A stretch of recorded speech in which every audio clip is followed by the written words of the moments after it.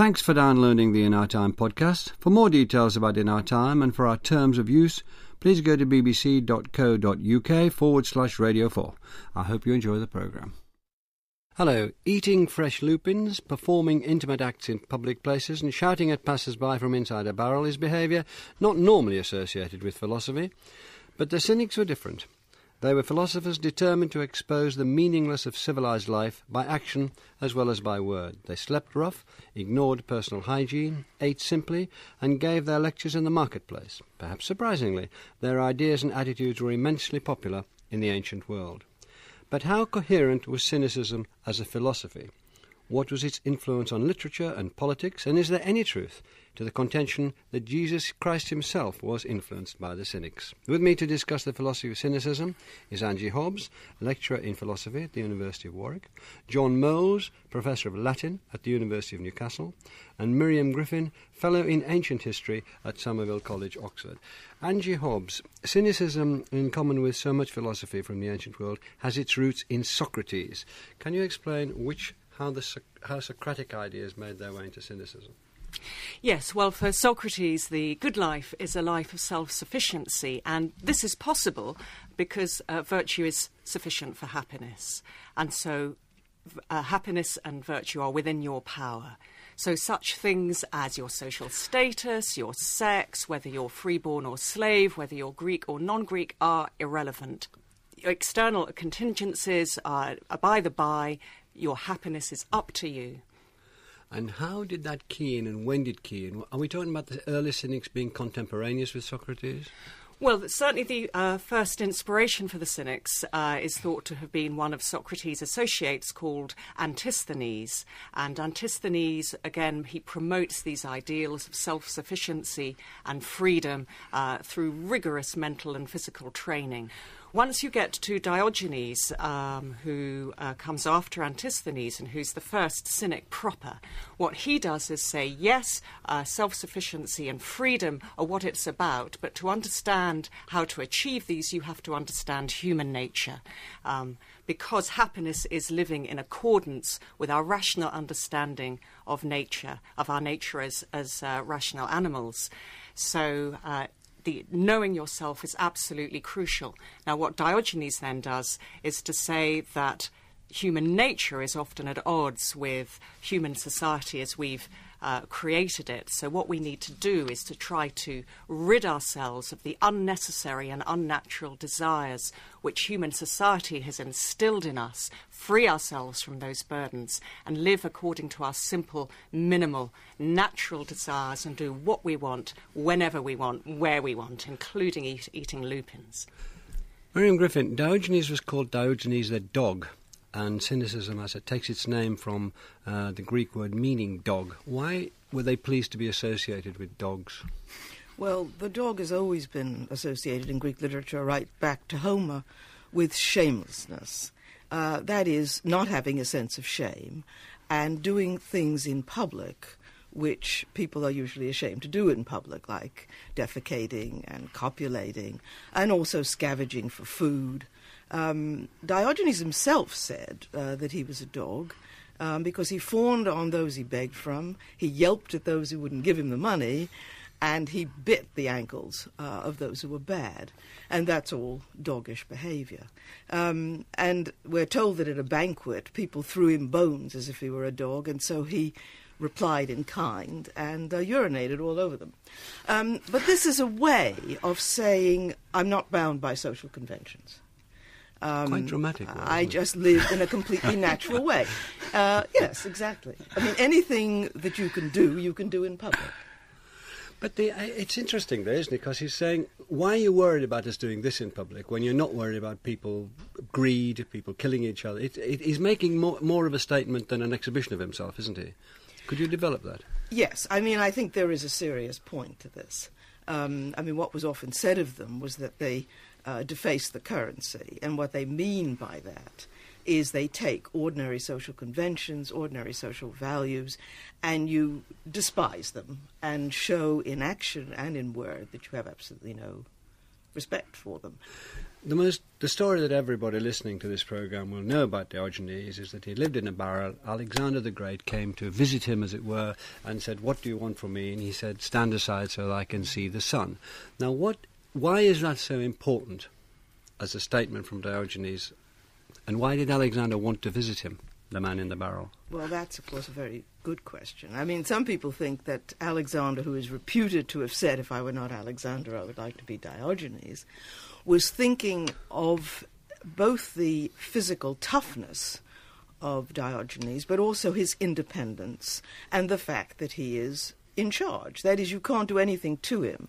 He has power for rather different reasons from what Alexander has power. Alexander has kingly position and he has an army. Diogenes has power because you can't do anything to him. Briefly, Diogenes he's introduced, if I'm right, the word cosmopolitan into the Greek language. So was there something about Alexander and Diogenes in their philosophy of how the world should be seen that they had in common? This is a very difficult question because it's a question about Alexander as well as about Diogenes. And there are views about how cosmopolitan Alexander actually was, and whether he really thought that all his subjects should have access to positions of power, or whether he always kept the Macedonians on top. But some people feel that he did have a certain liberal view, and if you're going to have an empire of that size, sooner or later you're going to have to rope in the elite of your subject peoples. Whether Diogenes had a positive cosmopolitan view is also a difficult one. We know that he said, in answer to the question, "Where do you come from?" which is the standard Greek question to a stranger, I'm a citizen of the cosmos. I'm a citizen of the universe. I'm not a citizen of any particular Greek city. Can I turn now to John Mills to take that along? I mean, that is a political statement, because being a citizen of a city is very important. Where you come from, that's why Miriam Griffin was saying it is the first question you ask matters to your identity. And he is saying, I will not be identified by that. So is that a way in for us to talk about any political significance as a philosophy that cynicism might have had? Yes, I think it is. Cynicism pits itself absolutely against all civilized values, and it pits itself against the city and politics. It obviously rejects those absolutely, and it sort of appropriates this vocabulary and uses it to describe itself. In a way, it does a pun on the sort of word state. The state becomes the state of being a cynic, the cynic in his moral or philosophical state. And this has, in a paradoxical way, it has political implications, because the cynics simply don't play ball with the city-state or its activities at all. They opt out, they're against it, they criticize it, they try to make as many converts as possible. So that as cynicism progresses, its alienation and challenge to the city becomes ever greater. And it's not a case that you have a sort of standoff between politics and some sort of anemic moral thinking. The cynics, because they are anarchists in a strong sense, paradoxically become a political force.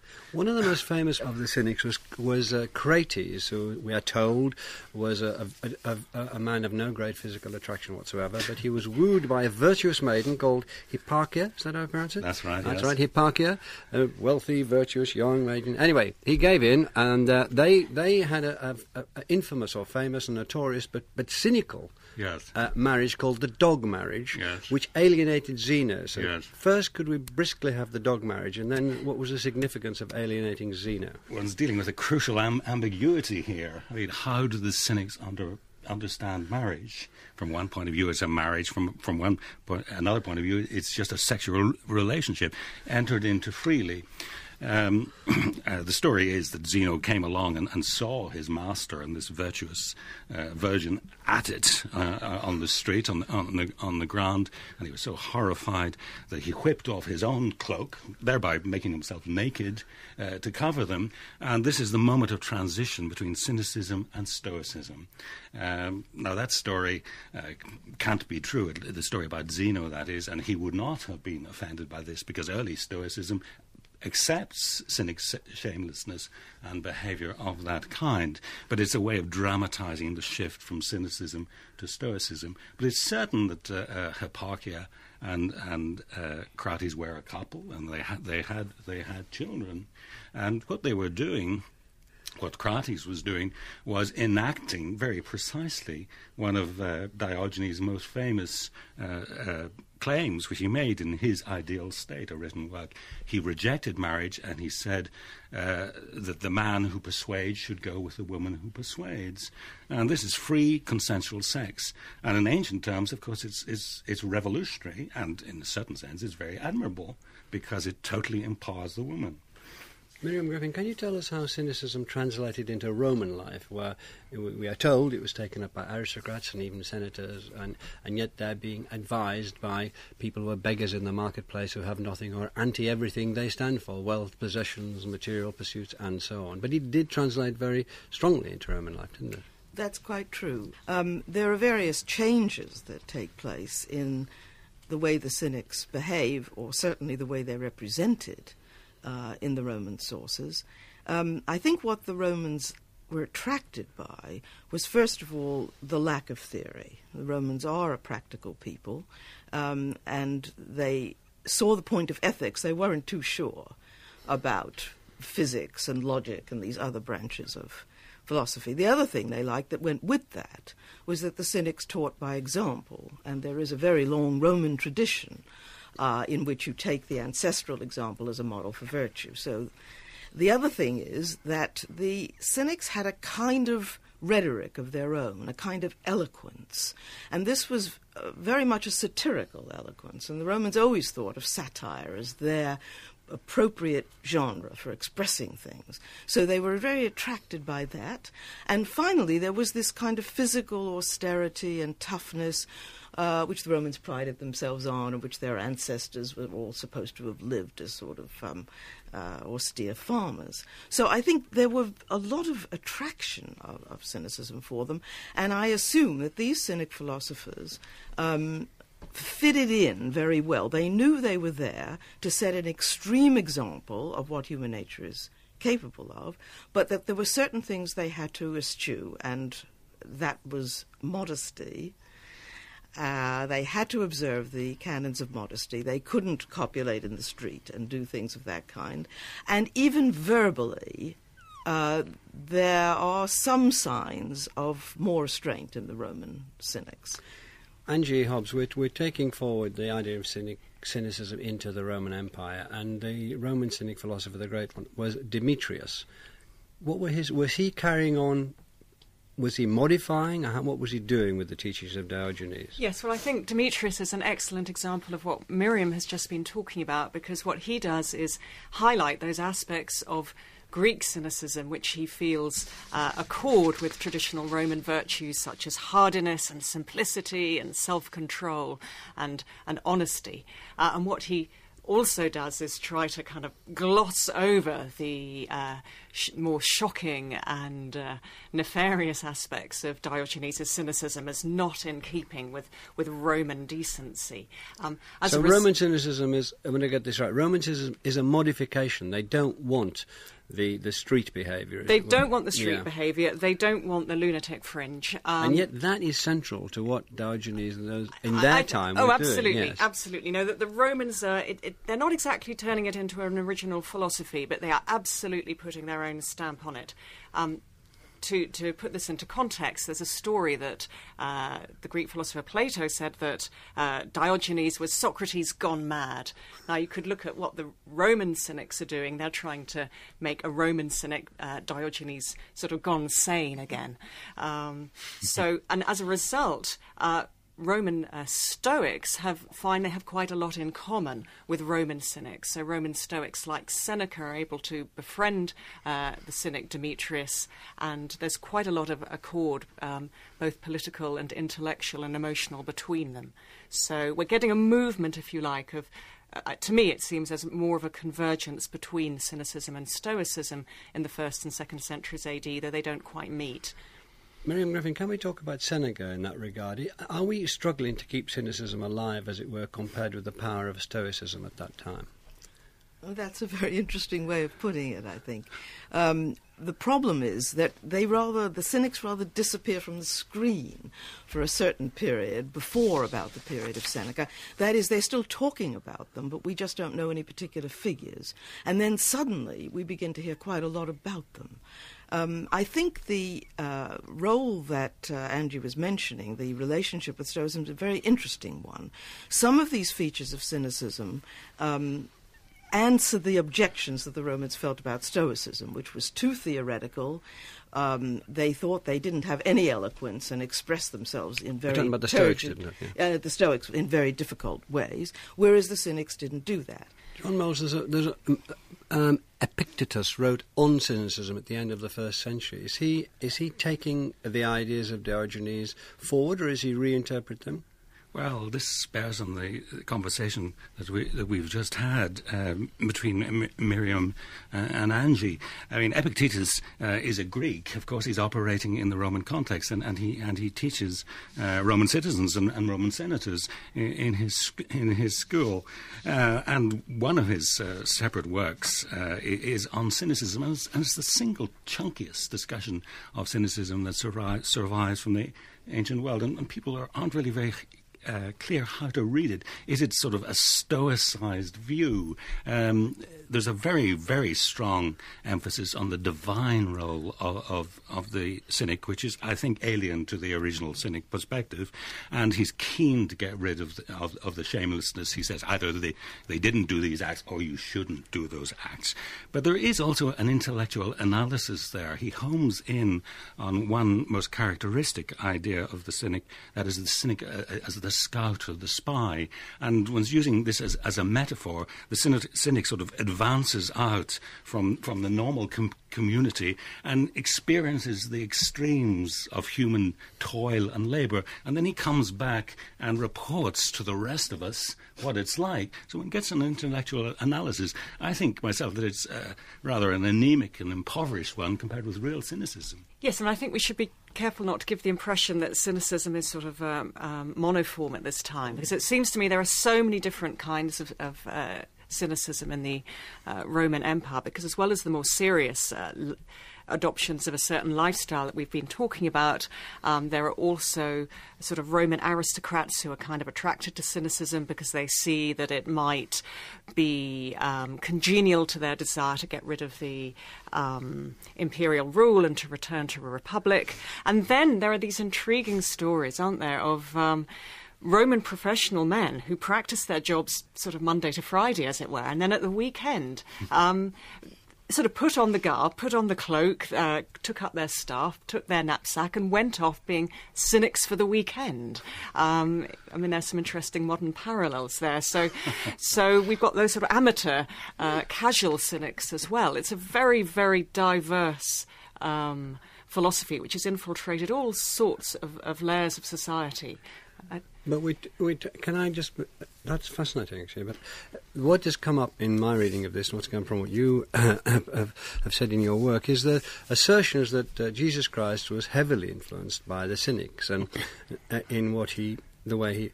Well, let me stop there, and you start there. John Mills, can you present the case for that? Right. Now, there are huge problems here, and it's immensely controversial. I mean, could Jesus speak Greek? How Hellenized was he? He could speak Greek. He could pun between Greek and Aramaic. He knew something about Greek culture. Were there real-life cynics that he could actually have met and observed? And there probably were in Gadara, which is about 20 miles away from Nazareth.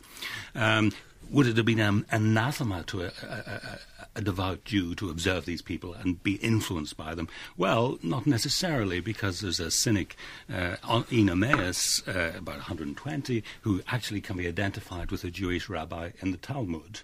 So there are sort of possibilities here, but you obviously have to look at specific cases to try and firm up the argument. And people quote things like, who is my mother, who are my brothers? And that is a rejection of family and an appropriation of the terminology of family to the Jesus movement. And it's found exactly in cynicism. And it's shocking and outrageous in the Jewish tradition. Again, leave the dead to bury their dead is an astonishing statement in a Jewish context, and there aren't really any parallels in the pagan context apart from in cynicism. And when Jesus tells his disciples how they should mission, he says, you're not to carry a purse with you, nor a satchel, you don't wear sandals. There's a sort of compare and contrast exercise going on there between Jesus and the disciples on the one hand and the cynics. And it would have been very difficult for people reading or hearing this not to think cynics. And so I think that the case that Jesus was to some extent influenced by cynicism is quite a compelling one. And obviously it has big consequences. I mean, it tells you something about the diffusion of cynicism. And it means that you have to read Jesus as a rather radical figure when he says, if you want to follow me, give out all your money to the poor, which is exactly what Crates did when he followed Diogenes. He means it. Christians should not finesse this. Angie, do you think that a case put forward with his head ducked low by John Mills, but actually a very strong case, do you think that holds water? Well, I think it might hold water. I mean, certainly we know that cynicism had spread very widely throughout the Roman Empire, so it's very likely that Jesus would have encountered the odd wandering, vagrant cynic. And we know, and John has made a persuasive case for the parallels. Whether that means that Jesus was influenced by cynicism seems to me another question. As far as I'm aware, and I'm happy to stand corrected here, the first absolute watertight evidence we have of an interface between cynicism and Christianity is in the 2nd century AD with Peregrinus, who was a Christian who then converted to cynicism while he was imprisoned in Palestine. Interesting that he converted to cynicism in Palestine. It shows that cynicism had clearly taken root in Palestine. And we know of other writers who were interested in cynicism, such as the satirist Lucian, who allegedly started off speaking Aramaic. So we know there are connections, but as far as I'm aware, it's the 2nd century AD where we have absolutely clear evidence. But that doesn't mean to say that John's case is untrue. Miriam, I think the jury's out. Miriam. I would agree with that.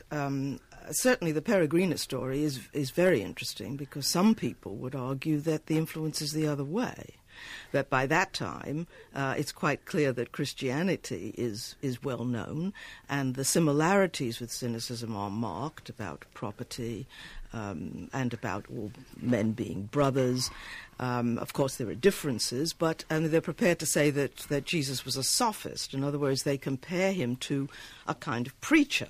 And this business about the Christians going around haranguing people and appealing to the lower orders is obviously similar. But some people would say, for example, that the self-immolation of Peregrinus, who burns himself on a pyre at Olympia, can be seen as a martyrdom, maybe a martyrdom like Socrates, maybe a martyrdom like Jesus. And when you read further on in Peregrinus that some days after he was met, Peregrinus was marching along wearing white robes and a garland, and one thinks about the people who were at the tomb of Jesus after the resurrection, one begins to wonder which direction these stories are actually going.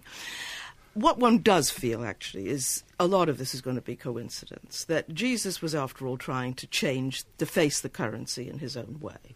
I mean, he was challenging the legalistic approach of Judaism, and he was emphasizing the spiritual values as opposed to the more material observance of religion. So why shouldn't there come to be a kind of coincidence? They're appealing to the same kind of people, the poor, the disadvantaged. It's difficult to say more than that. Do you want to come back, John? A little bit. A figure who might be inserted between Jesus and the 2nd century is St. Paul. Paul, yeah. Because it's demonstrable that Paul is greatly influenced by, again, diatribe style. And it's not his only style by any means. And it's even demonstrable that he's read this utterly rubbishy 3rd century Greek cynic author called Telles. So he knows some of this stuff. And more interestingly, sometimes Paul, who's all things to all men and has to project himself differently in different contexts and has to, of course, appeal to new converts, who are often Gentiles and awful Greeks, sometimes presents himself as a sort of cynic figure and defines himself in parallel and contrast with the cynic. So I think Paul is an important transitional figure. There's one big question I want to ask before we end, but can we just quickly tuck in, John, asking quite a lot, that the legacy of cynicism in satire, which pushed right through the centuries, didn't it? It did, arguably is still with us. Right. Do you want to pick it up in the Renaissance with, say, Thomas More and so on? Yes, utopias. I mean, utopias can be a way of talking about the cynic way of life, because utopias are sort of marginalised societies. They're often described in Golden Age terms. The cynics themselves can construct utopias. More's utopia, I think, certainly has cynic elements. I mean, the guide figure, Raphael, who also has this Greek name, which means purveyor of nonsense, he's sunburnt and he's got a long beard and he seems to have a cloak, a single cloak. He looks to me like a cynic. And when you read about the people of utopia, they are at home everywhere. We get sentiments like that. And that is cynic cosmopolitanism. And they have this peculiar marriage custom that husbands and wives, before actually tying the knot, must see each other naked. And that is more spin on the Crates Hipparchia story. So at least, I mean, how you sort of cast this out interpretively is very difficult, but at least it shows that cynicism is a vibrant thing.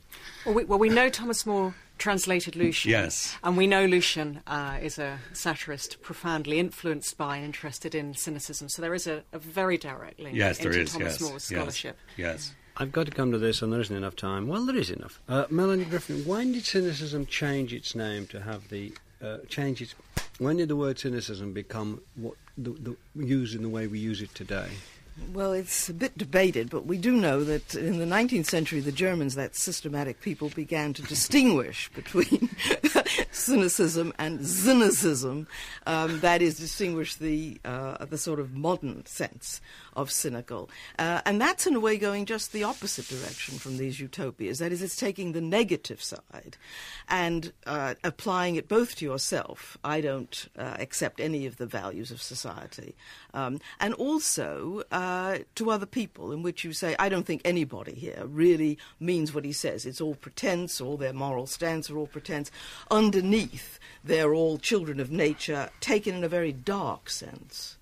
And the real difference between the old cynics and this modern cynicism is, I think, that however uncomplimentary the ancient cynics were about the way people behaved, their aim was to improve them, to get them to live better. They cared about them. They were in cities and they were lecturing them. Whereas the modern cynic, in that sense, just really despises people and think they all have the lowest motive and probably ends up despising himself as well.